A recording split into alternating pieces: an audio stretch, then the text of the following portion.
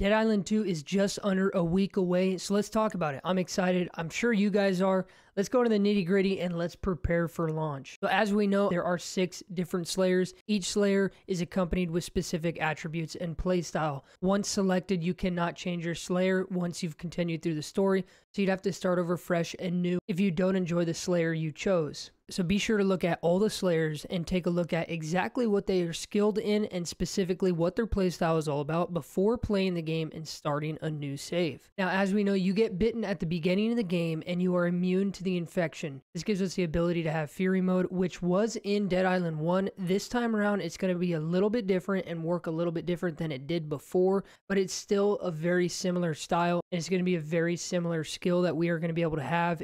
This alone looks exciting. You basically turn into an absolute killing machine, punching, clawing, and destroying everything in your path as you go. And in order to build up Fury Mode, you get it by killing zombies in rapid succession or just generally over time. Compared to the first Dead Island games, Dead Island 2's world is going to be a little bit more linear than titles previously in the series. Now, we still have what we are used to. It's going to be separated by 10 different districts, each district separated by a loading screen. Once these districts are complete, you can go back at any time. You can also choose to go back and play in these districts and set the time of day. You can do night or during the day, and depending on what time you play depends on how effective and aggressive and how much more damage the zombies can do. Obviously, at night, zombies are going to react different.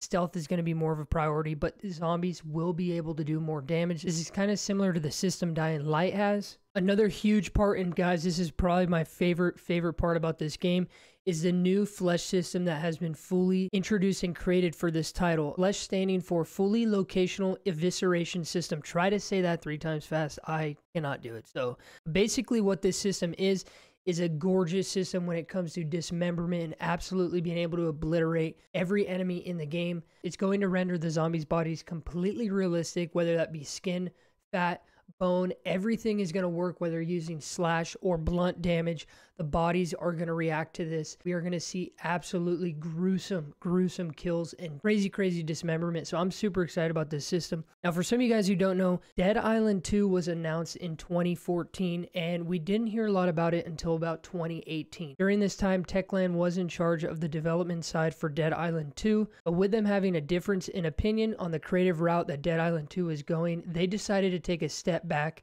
and it was taken over by Dam Buster Studios. Now, Dam Buster Studios has worked on the game and done about 80 to 90% of the title, and that is currently who is developing it. As you guys know, Dead Island 2's release date has jumped around a lot, and it actually was supposed to release on the 28th of this month, but they bumped it up to the 21st, which is super exciting. This is what I really wanted to say and what I really wanted to make a point on in this video. This game isn't that deep. This isn't a AAA story game. Now, I'm not saying the game doesn't have depth to it. I'm not saying the game doesn't have a good story. But the development team has not been shy when they have showcased and explain that this game is going to be a little bit goofy, going to be weird. It's going to be a different change of pace than we've seen in most games. And this is kind of how Dead Island 1 was. This game is mainly and purely, at least in my opinion, for the satisfaction of just running around the streets of LA and just simply murdering, dismembering, and absolutely littering the streets with the abomination that is the zombie apocalypse. And this is the bread and butter of these kind of games. It's more of a hack and slash, just kind of obliterate everything in your path and have an absolutely fun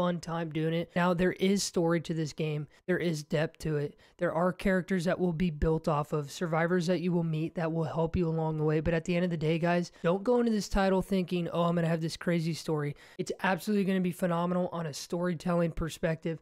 That's not what this game is about, and that is not what the developers have pushed this game to be. This game is simply a game to go out there and have an absolute blast using numerous kinds of weapons, because as you guys know, weapons can break in the game, so we can't just focus on using one weapon and just, okay, this is the weapon I'm going to use forever, which I like. The weapon's going to break, you're going to have to transition to a different style weapon. Different enemy types are going to be able to be immune to blunt and slash damage, so you're going to have to rework your arsenal. As we know, guns are also in the game. They are not a huge implementation in the Dead Island series. We know that these games are surrounded by combat. I just want to talk about about these really quick and let you guys know. At the end of the day, guys, this game is just to go out there and have a mindless, beautiful time destroying everything in your path. And I'm super excited about it. I'm pretty sure you guys are too if you guys have checked out this video. I appreciate you guys for watching this video. Let me know if you pre-ordered it. Let me know if you're going to wait for review, if you're going to play it on launch day. I know I will. I'm super excited about it. And for everything Dead Island 2, I'm going to be working with Deep Silver.